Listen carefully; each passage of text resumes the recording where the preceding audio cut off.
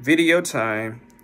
So I just got word yesterday that the guy that actually, in my opinion, put me on to investing at an early start when I didn't know anything about it, that he had passed away.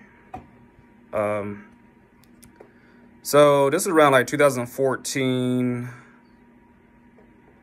and when I was going to church, and the deacon, his son from Maryland, was coming to church for a short period of time,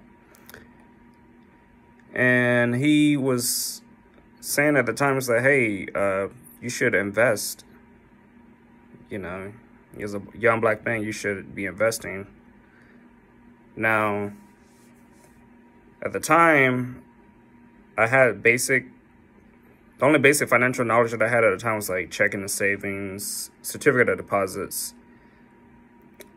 But other than that, I wasn't doing anything as far as like investing goes. Excuse me. So, he would tell me, every time I saw him, was, hey, you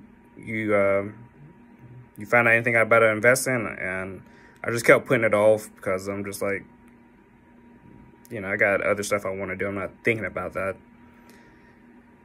But he told me at the time, he gave me some financial terms, websites to check out.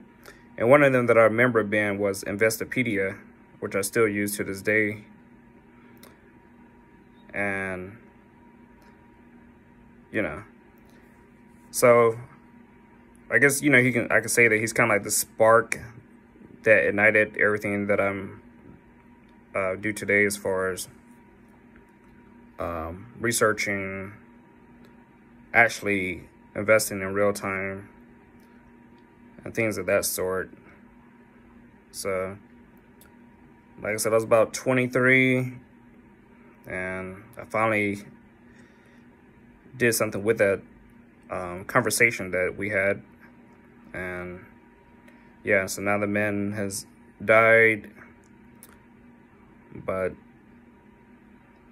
that knowledge still carries on. It still is what got me on my journey. So now I didn't get a chance to tell him thank you or anything like that. Things, people go their own ways over time, but yeah, so that's why I'm making a video, just to pretty much say that, that he passed away, but the knowledge, I'm still applying it to this day. And I really enjoy investing. It's pretty much all I care to do.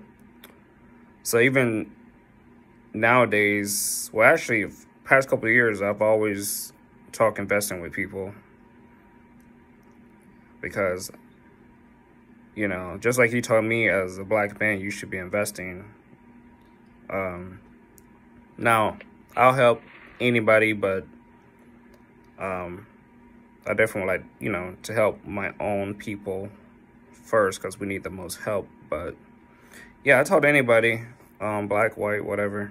I've had these conversations with different groups of people in person.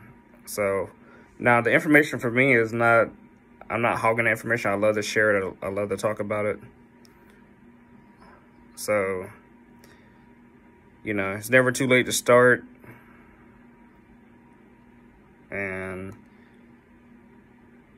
sure, everyone that actually does invest, they have maybe a similar story where somebody kind of shined the light and spark an interest in them to have them to do what they do as far as investing. So yeah, that's my story. 2014, it's been almost 10 years now. It's just now 2023. So like I said, I'm enjoying the journey that I'm on. It's exciting. I got a passion for it. There's always some new information that I haven't tapped into that I need to continue to grow in. So yeah, it just, you know, rest in peace to him. But, you know, I'm definitely on the journey because of that spark at that time.